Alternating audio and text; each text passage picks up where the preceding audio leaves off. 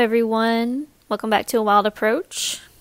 In this video, this is the part 2 of the front garden tour. In case you didn't see part 1, you might want to go back and check that one out at some point, but you can watch these in any order, it really doesn't matter. But in this video, we're going to cover the archway bed, and when I say the archway bed, I mean pretty much the whole archway bed from the archway to the gate. And then I'm also going to cover the peninsula bed a little bit. The peninsula bed is connected to the archway bed near the gate, so on the east side, and it kind of goes toward the crepe myrtle bed. And in the middle of the peninsula is a Washington Hawthorn tree, so you're going to see that later in this video. Now where we are right now is right next to the archway, and I recently seeded this area. I don't know if I talked about that on this channel, but I just took, I think it was 2 separate days, and I just grabbed my kneeling pad, grabbed my garden knife, came out here, and I pulled a ton of weeds out of here. This bed was extremely weedy, and the only things in here that I actually put here pretty much are the cone flowers that you're seeing right now, the more mature cone flowers, and then that little evergreen blue star juniper to the left of it. And, of course, the passion vine and the pot. And that's this specific section of the archway bed. And so I had a lot of work to do. I had to come out here. I had to just pull and pull and pull a ton of Bermuda grass out of here. I had to pull a ton of creeping Charlie out of here, and it doesn't really ever get eradicated.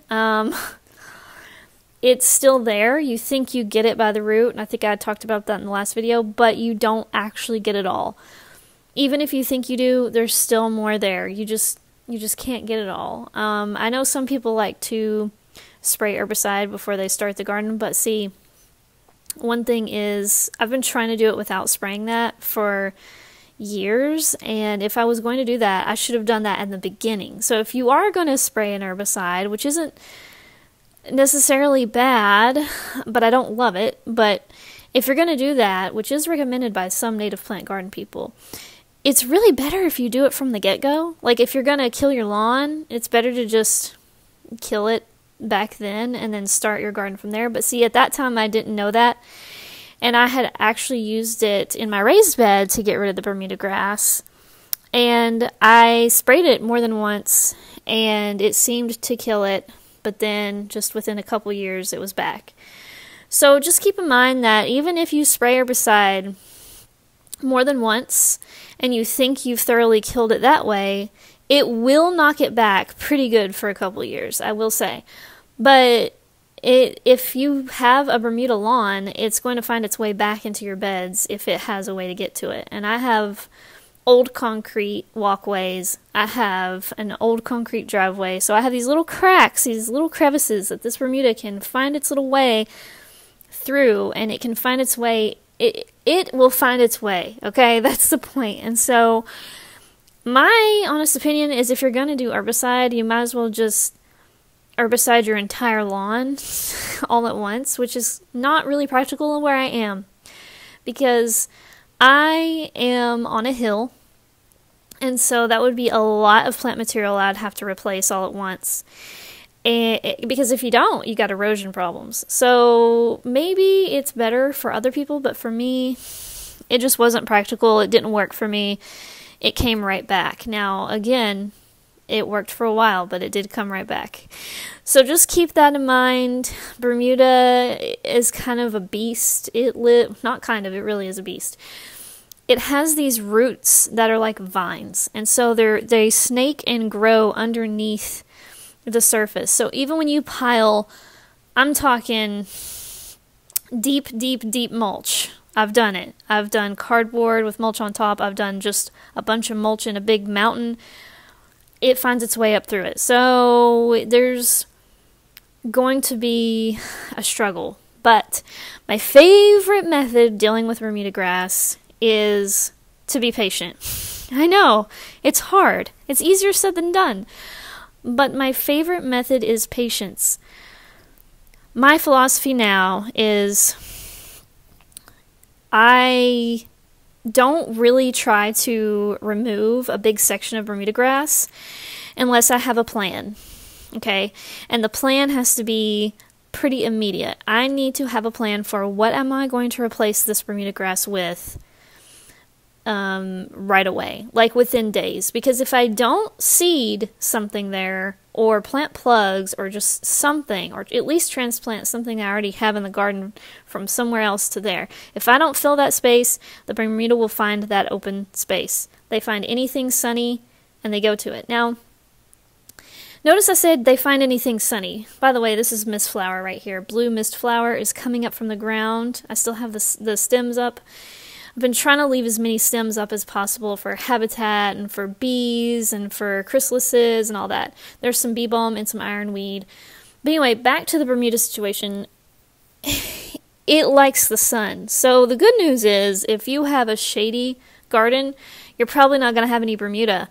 You know, you'll see a lot of people in garden groups complain that their grass is dying because of the trees in their yard. And I'm just like, be thankful, because now you can plant a shade garden with native shade plants, and you don't have to deal with that Bermuda. So I've noticed that blue mist flower is a great plant to help reduce the Bermuda if it's a good growing condition for the mist flower, because it gets just tall enough that the Bermuda struggles to snake its way up to the sunlight. Somehow it just works. And I think part of it is you saw the mist flower comes up kind of like a little mat in the spring. So it kind of smothers the ground enough to where the Bermuda isn't just shooting up. But by the time the Bermuda wants to shoot up in the air, the mist flower has already flushed up and is very lush. You just saw some common milkweed. There's some orange milkweed, which was a very quick little clip. And then there's some bee balm. There's Carolina cranesbill growing around it, which was a volunteer.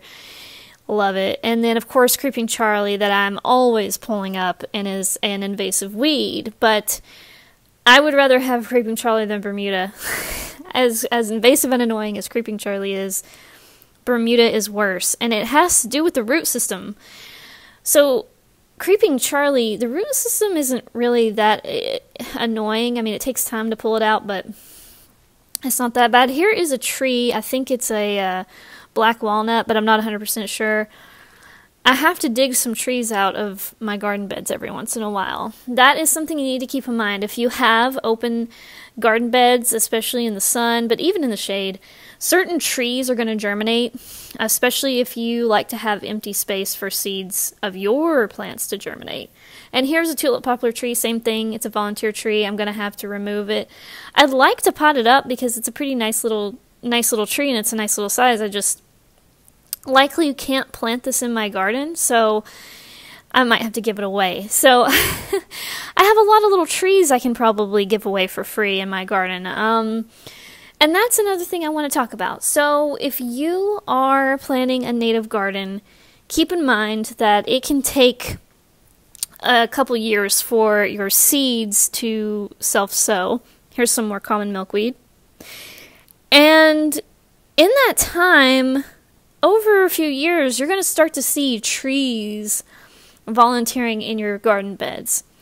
And if you have a really large property, this is going to be great for you because this is going to be free trees for you. As long as they're native to your area, then they're good to keep, as long as they're in a good spot.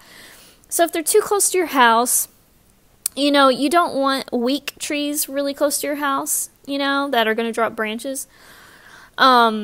Just kind of check guidelines online, see what the best distance from your house would be for specific trees. And same thing with power lines. You don't want big trees right under a power line. If you're going to plant under a power line, you want them to be shrubs and really small trees. Redbuds are usually pretty good for this. Dogwoods are usually pretty good for this. And then, of course, shrubs like the smaller viburnums and things like that. And so here's the Peninsula bed. Now, I get a lot of Creeping Charlie in here. I get a lot of Bermuda in here. I get a lot of that other grass that I haven't quite identified yet that's not native. Oh, and here's the hummingbird. Can you guys see it? Oh, it is so hard to see. It blends right in with the coral honeysuckle vine. The coral honeysuckle vine is their favorite in my garden, and they go wild for it. He's on the other side of the vine in this footage, but you can't really see him. He's just right along the other side because we're on this side, and he wants to avoid us. They're a little bit skittish, but not skittish enough that they're not going to buzz right past your head to fly toward the vine. This is a great native vine, coral honeysuckle. I have a whole video on it. You can check it out on my channel. But I'm actually trying to propagate this right now. I put some little cuttings. I had to trim it back anyway, so I put some cuttings in some water, and then when I was done cutting it, I took it out to the backyard and popped them in some soil. I popped a couple in the soil up front too, so I hope at least one of them roots, because I really want to plant this vine in multiple areas of my garden. It's great for privacy because it leaves out pretty early. It leaves out earlier than most of my other deciduous things, and it's technically semi-evergreen, but in my garden it's a little bit more deciduous. Because it mostly loses its leaves, but it kind of holds on to a few of them. But it's not enough to be, like, considered, in my garden at least, a full evergreen. Here's, I think, an ironweed plant. And then I think there's either an aster or a coneflower next to it, and that might be Rudbeckia. I'm not sure. Some of these seedlings look alike, and then sometimes they look alike, but then one's, like, hairier than the other, and that's the only way I know the difference or whatever, but it's funny. I have planted penstemon in here. I've planted coneflower in here, mountain mint, and obviously ironweed, which I forgot I even put in here. I don't know, it could have volunteered. And there's Verbena bonariensis seedlings all throughout here. So we'll see how it goes. There should be some lanceleaf coreopsis in here, but here's some Rudbeckia. The cutworms are probably going to get it. The cutworms, I know, they're a moth caterpillar, and there's a bee balm. I know cutworms are a moth caterpillar, but they do kind of drive me crazy because they do just chase after my Rudbeckia. I actually saw it the day I was pulling weeds right here. I saw it running towards the Rudbeckia, and I kept putting it in a different spot, and it kept running back toward the Rudbeckia, and I'm like, probably gonna lose that plant soon. And what they do is they cut your plant right at the ground level, and to be honest, I don't know, for sure if that is always going to kill it or if that plant will come back by the root. But I think in my case it killed mine because mine were very tiny seedlings that I had just transplanted to the garden. And one of my native garden friends told me that the best way to get around that is once you realize that plant is attractive to them, keep it in your little greenhouse or, off the ground, somewhere protected where those cutworms can't find it until they're a little bit bigger. So basically I just transplanted it to the garden too soon. And I don't have a greenhouse, so, but the cool thing is you can get a really small greenhouse for a fairly low price. And this is the little, was it called Johnny Jump Ups? The little native tiny flowers. There's no flowers on it in this video, but really cute little flowers. They're field pansies, I think is what's called. And that last thing might be erigeron, but I'm not 100% sure. And if you don't know what an erigeron is, it kind of looks like a daisy, and it's native. And it kind of, I think it's related to asters or something like that, but it's you can tell the difference between it and asters. This is the Washington Hawthorn tree. I have it planted in the little bump out of the Peninsula bed over here at the east end of the Archway bed. And I got this footage because I think it just shows the tree shape better. It's really small right now. It's a little bitty baby. But I'm excited about this tree because it's supposed to have a great wildlife value. And at the same time, it's got not only a beautiful fall color, but it has thorns, which will be good for any birds that want to nest. It can protect them from these cats that live in the neighborhood. And I just showed you some bee balm, the red one, and now this is a phlox. I need to pull this creeping Charlie out from around it because it's kind of smothering it a little bit. And then to the left of the phlox, I have mountain mint, and then behind the mountain mint, I have bee balm. So I got a lot of mint family things here, and then I have the phlox with it. So a lot of things are getting lush, a lot of things are fleshing out and leafing out and looking beautiful, and of course bee balm just smells amazing. And mountain mint too. Although mountain mint smells a little bit strong for me, but mountain mint is great for the pollinators. It is one of the best perennials for pollinators, fun fact. So, also, one last thing I forgot to show.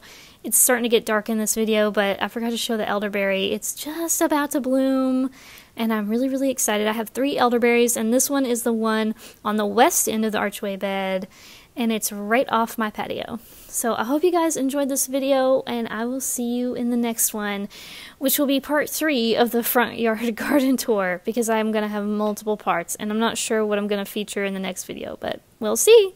Bye, guys! I just added some new original paintings to the shop. Go to macylou.com to check out the new pieces. I also have prints available as well as different categories of products. I have a $12 and under section and a $25 and under section as well, because I believe every human being deserves to have art in their home and to feel cozy and comfortable wherever they live. I also have a contact page where you can easily get in touch with me at your convenience for art commissions and business inquiries. Just put a quick subject line such as, "Hey, I'd like an art commission," and then in the message section, put in detail about what type of commission you are wanting.